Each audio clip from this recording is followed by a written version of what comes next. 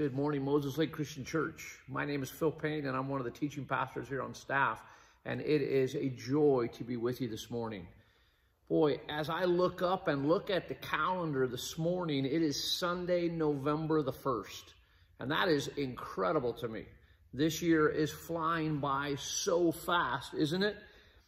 Not only is it moving fast, but you know, it just feels like change has been part of our vocabulary for this entire year, right? Even this week, last week, we're starting to see the weather change, right? The leaves are falling off and winter is showing up. We're looking at seasonal change. You know, we've been in the middle of this pandemic that has caused change to happen on every single one of the fronts of our life. We look at our schools and the way schools are operating have changed. We look at our jobs and see some of us are working at home or working from a distance, and our jobs have changed, right? Even church has changed. It seems like not only just a handful of months ago, church seemed pretty normal and we were meeting. And church today is in a completely new season where we're looking and adapting and trying to figure out what is the best way for us to continue to meet and deliver the mission and the vision of the church, which hasn't changed, but the mechanism and the delivery of it has. Even that you're watching this on video. A year ago, we wouldn't have been doing this, but now this has become very commonplace. With so many changes happening around us, relationships, our ability to travel or not travel, even as the holidays are coming up, we see some changes in front of us. We're getting ready to walk into a week where the political climate, no matter what happens this next week during the elections, there's going to be change. And really, when I think about the year 2020 and change, I think of the word disruption. You know, the definition of disruption is a disturbance or problems which interrupt an event, activity, or process. Man, that talks about the year 2020 to a T, doesn't it? It's amazing to me to see how much change has impacted our life. But I want to remind you today, as we get a chance to jump into God's Word together, that there are some things around us, principally God Himself, who we can count on as constant and not changing. Now, I want to remind you today that in the midst of all the changes and challenges we face, that we do have a choice. For some of us, we see life and it's coming at us, and it feels like life is out of control. But even in the midst of life coming at us with choices and challenges and changes, we do have the opportunity and the privilege to choose and to respond how that will impact us. Life can come at us, or we can come at life. It was Viktor Frankl who said these words. Viktor Frankl, the Austrian psychiatrist who was also a Holocaust survivor, who found himself in a concentration camp and going through one of the most difficult seasons of his life, not sure if he was going to live or die. He wrote a book called Man's Search for Meaning. And he said this, that everything can be taken from a man but one thing, the last of the human freedoms, to choose one's attitude in any given set of circumstances, to choose one's own way. He went on to say, every day, every hour, we are offered the opportunity to make a decision which determined whether you would or would not submit to the powers which threaten to rob you of your very self, your inner freedom, to determine whether or not we will become the plaything to circumstance and renounce our freedom and our dignity. You see, circumstances around us are changing, but you and I, by God's grace and God's power and God's strength, still have the opportunity to choose every single day. We can choose, for example, to get real busy and to pretend that we are God, that we are in control. Things get out of control in our life, or circumstances begin to crowd around us, and I just push harder on the busy button. I just fill up my calendar more. I choose one more thing to do. I can choose to ignore it. I can choose to put my head down and be overwhelmed. Or I can choose to be still and know that God wants to be at work in me and through me and in us and through us as a church, even in a challenging season. I want to invite you to open your Bibles to Psalm chapter 46. Psalm 46 is where we're headed today, and we're going to spend a few minutes looking at our God, steadfast, immovable. We are in the second week of a series on looking at who God is in the midst of all the challenges and all the changes around us in our culture today. We can count on our God, steadfast, immovable. So look at Psalm 46. Let's read that together, and I'm going to read it in the NIV. Psalm 46 verse 1 says this: God is our refuge and strength, an ever-present help in trouble. Therefore we will not fear, though the earth gives way, though the mountains fall into the heart of the sea, though its waters roar and foam, though the mountains quake with their surging. There is a river whose streams make glad the city of God, the holy place where the Most High dwells. God is within her. She will not fall. God will help her at the break of day. Nations are in an uproar. Kingdoms fall. He lifts his voice and the earth melts. The Lord Almighty is with us. The God of Jacob is our fortress. Come and see, the psalmist says, what the Lord has done. The desolations he has brought on the earth. He makes wars cease. He breaks the bow and shatters the spear. He burns the shields with fire. He says, be still and know that I am God. I will be exalted among the nations. I will be exalted in the earth. The Lord Almighty is with us. The God of Jacob is our fortress. What a great psalm. What a great psalm, and what a great reminder that our God, immovable and steady. I love the first thing that we learn about God in this psalm. Our God, he is present and he is proven. There are three characteristics of God in the first verse of the psalm. God is our refuge, he is our strength, and he is our ever-present. He is ever-present in the midst of our trouble. This is so important when you consider the context of what's going on in Psalm 46. When we open our Bibles, we look at Psalm 46, but we've got to stop and ask ourselves, what was happening in the midst here? What's the context? And the context of Psalm 46 is that Jerusalem and Israel, they were in the middle of being attacked by the Assyrian army. The Assyrians had gathered around the city, and it was their desire to take siege and to lay hold of the city, to conquer the people that were inside. And the psalmist is writing about God who is present and proven. In the midst of a terrible circumstances, I'm sure something that was terrifying and frightening. A point where they're thinking, are we even going to make it through this day, this week? Will we lose our lives to the Assyrians? The psalmist says, hey, I want you to know that God is our refuge. He is our strength. He is our ever-present God in the midst of our trouble. The word trouble here describes people in a tight place, literally in a corner and unable to get out. And when that occurs, what's the admonition of the verse? The verse says, you know what? In the midst of that, don't be afraid. Fear sometimes is our first reaction when trouble comes our way.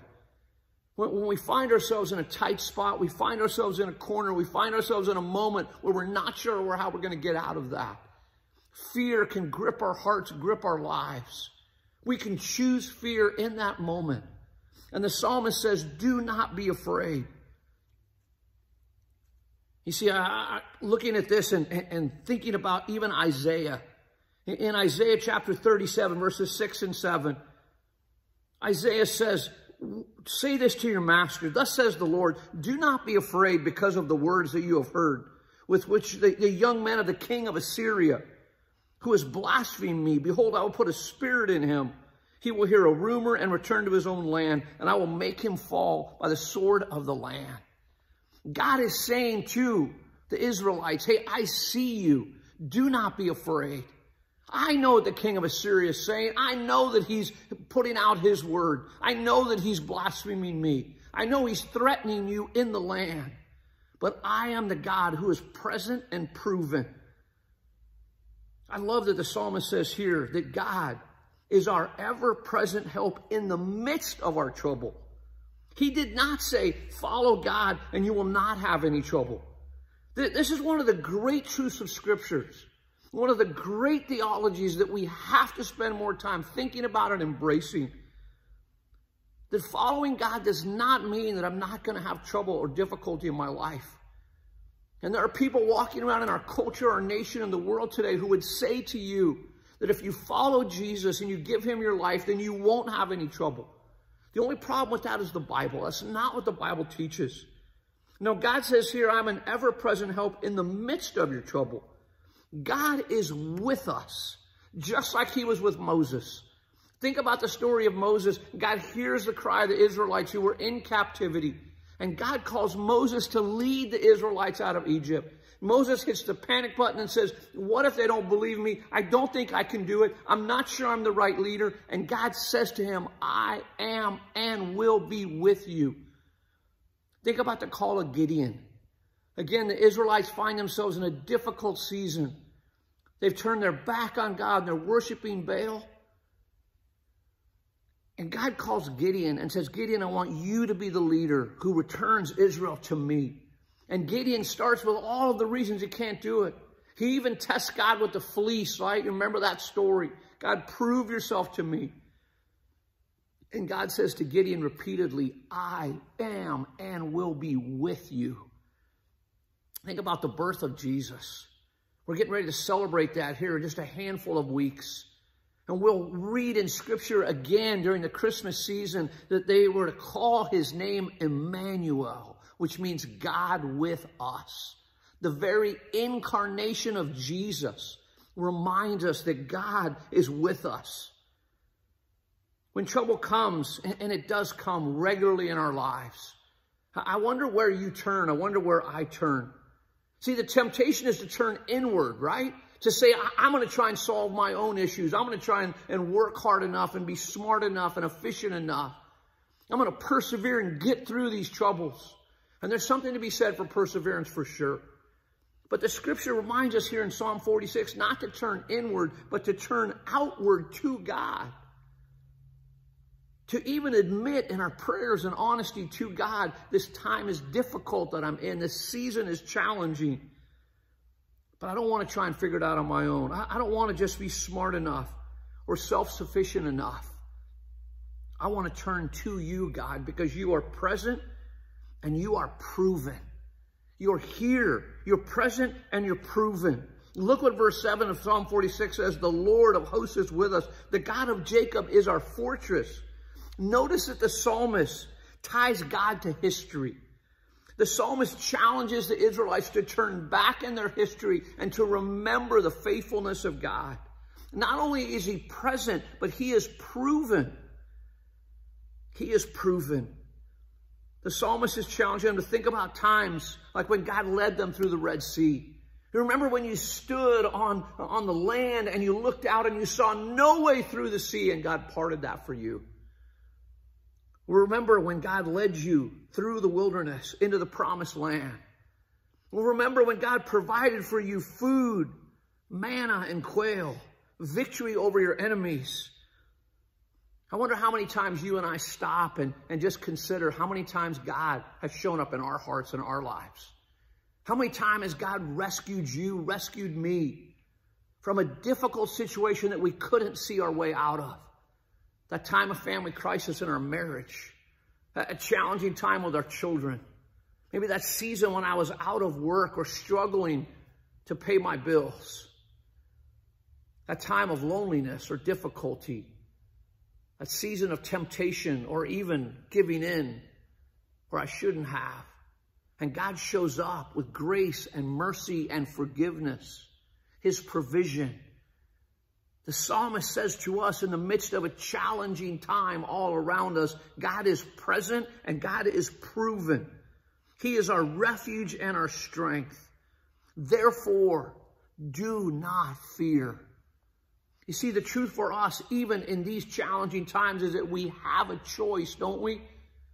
We have the choice to choose fear or to choose faith. And the Bible and Psalm 46 challenges us to remember that our God is present and proven. And that we will want to choose faith, not fear. It's in those moments of fear when Paul wrote, hey, in everything with prayer and thanksgiving, let your requests be made known unto God. And the peace that passes all understanding will guard your heart and your mind in Christ Jesus. He says it's okay to be afraid. Just don't give into it. It's okay to reach the edge of fear and say, I don't know how I'm going to get out of this. But God, I want to trust in you. I want to remember that you are the God who is present and you are proven. I want to stop and reflect back on the history of your faithfulness, God. And I want to count on that same faithfulness in today's day and age, in the midst of my challenges. God, you are present. You are proven. You are my refuge. You are my strength. You are ever present in the midst of whatever I'm going through right now. That's who you are, God, and that's who I want to embrace. But not only is he present and proven, but God is the source of our power as well.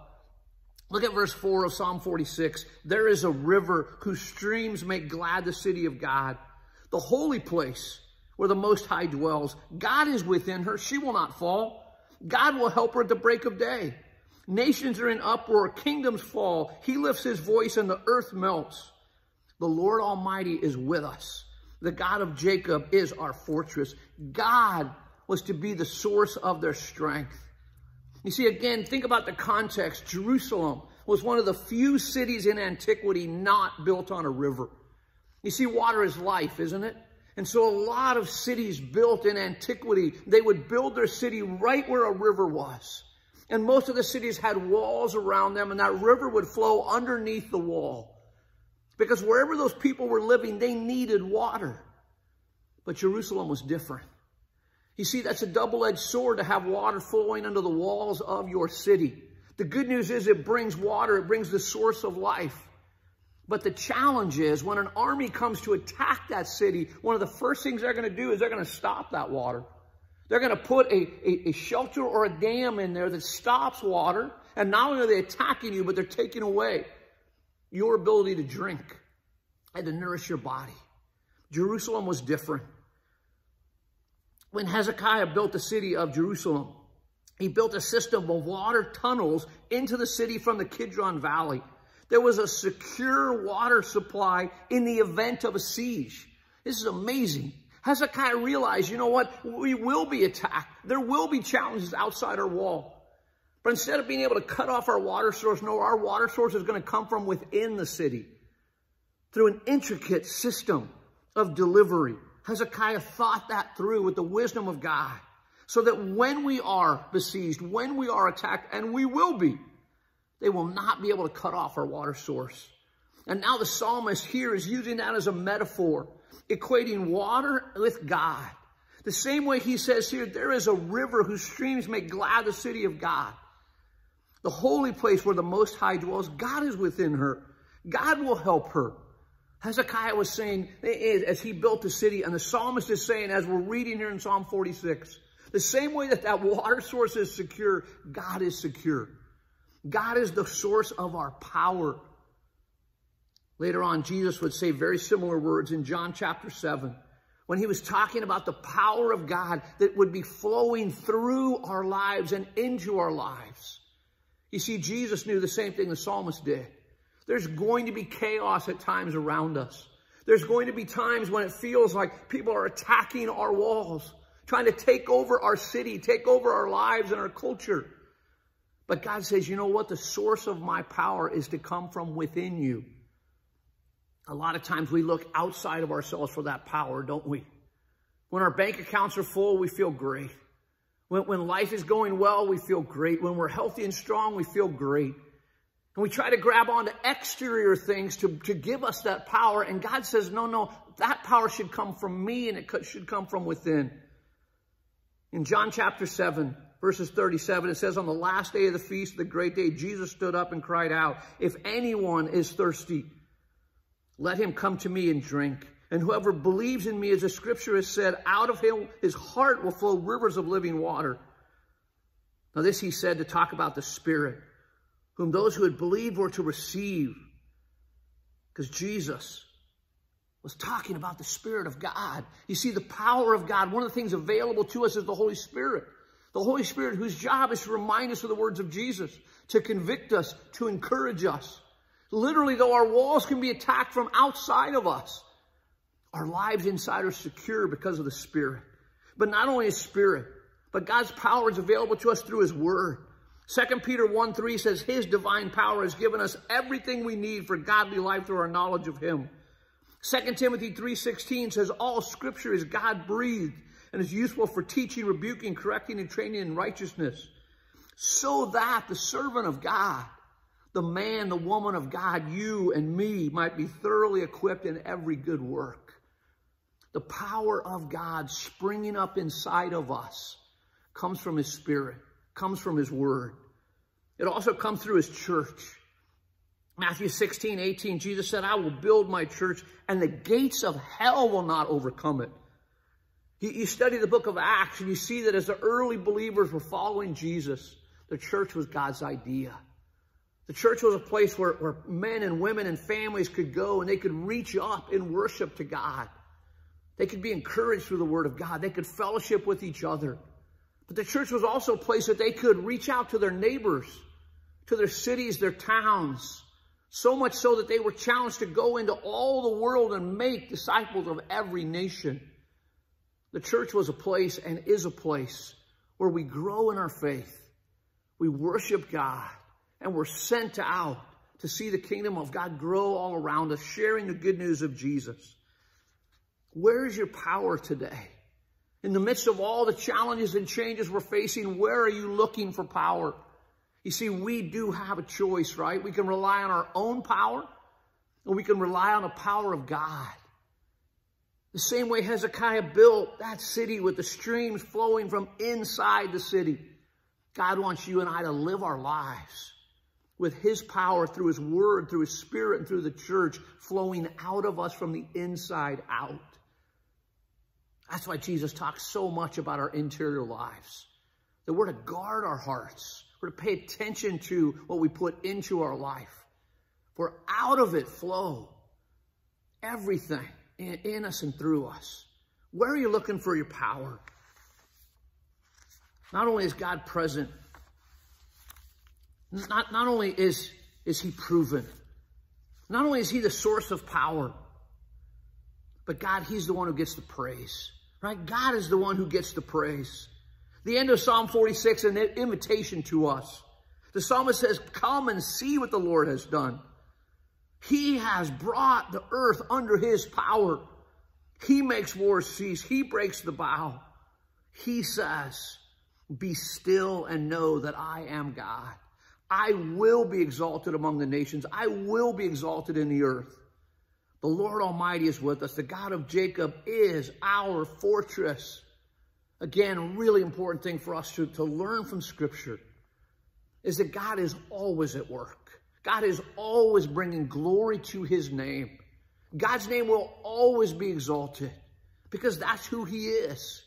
He is a God who brings glory to Himself in the great times and in the hard times. Remember Romans 8, all things work together for good to those who love God and are called according to His purposes.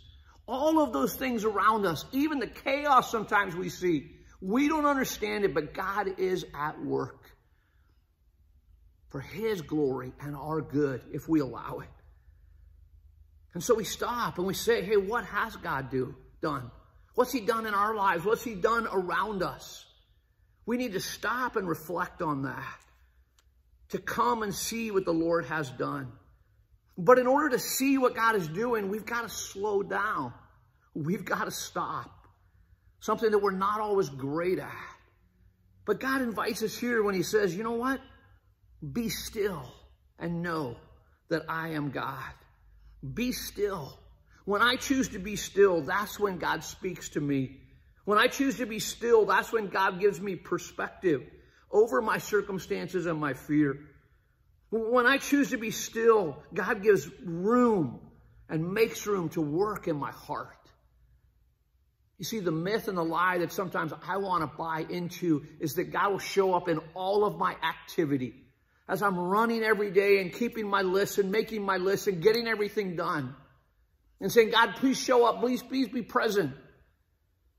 And God says, slow down, be still, and know that I am God. There's a really challenging verse in Jeremiah chapter 6, where the Lord said to the people in Jeremiah, stand by the roads and look. Ask for the ancient paths where the good way is and walk in it. And you will find rest for your souls. God gives them an invitation through the prophet Jeremiah. Stop, look, ask, walk in it, and you'll find rest for your souls. But the end of that verse is the difficult part. It says, but the people said, we will not walk in it. The people heard the invitation from God to stop, to be still, to allow him to speak, to allow him to give perspective, to allow him to work in their hearts.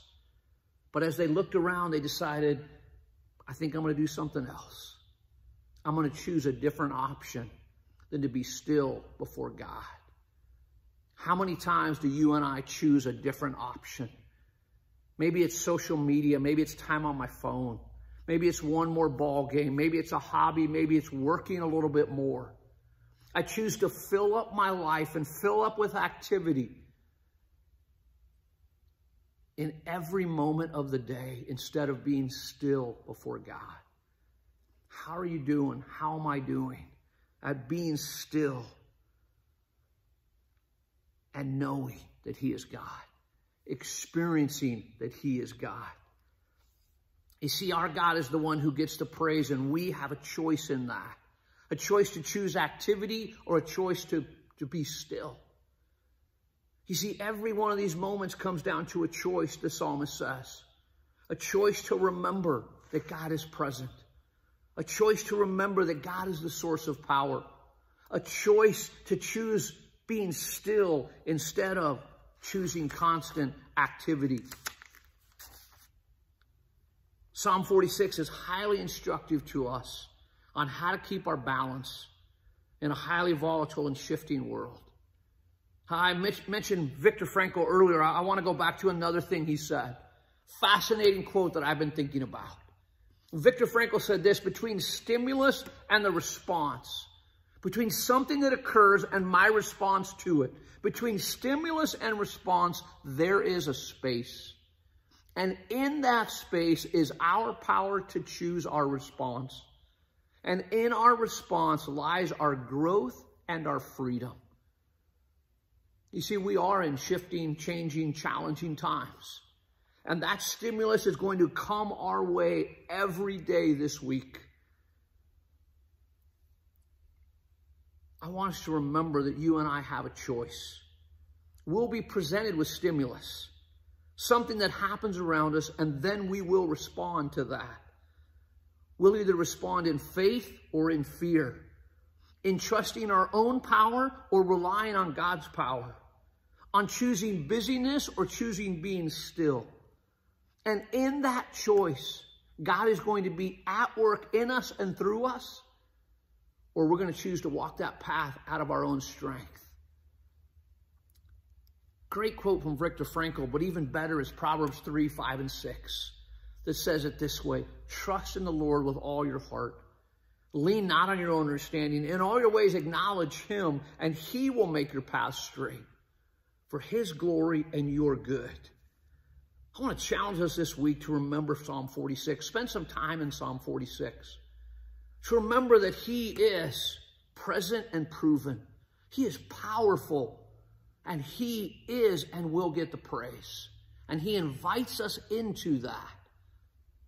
To trust him and to surrender our hearts and lives. And to remember that he is the God who's trustworthy, immovable. The God that we can count on. Maybe just a couple of questions for you to reflect on and even have a conversation with some people this week. Of how is your life going right now? What season are you in? And in past seasons, maybe like this, how have you seen God? Reflect on his faithfulness and his goodness. How about this week? How do you see God and his presence in the changing and shifting things of life? How are you slowing down to know that he is God? And who are the people that you're walking with? What are the action steps that, even out of today's look at Psalm 46, that you can take to draw near to God in the midst of this season? And then how are you inviting others to pray for you, to walk with you in the midst of life right now? Our God, immovable, trustworthy, invites us to walk with him. Let's pray together. Lord, thank you so much that you are a trustworthy God. Thank you that you see us and you hear us and you invite us to walk deeper with you this week. Thank you that you've given us your Spirit and your word and the church. Thank you that you are present and near. Lord, we want to choose to slow down and to be still and to see you in us and through us. And we'll do that to your glory. In Jesus' name we pray. Amen.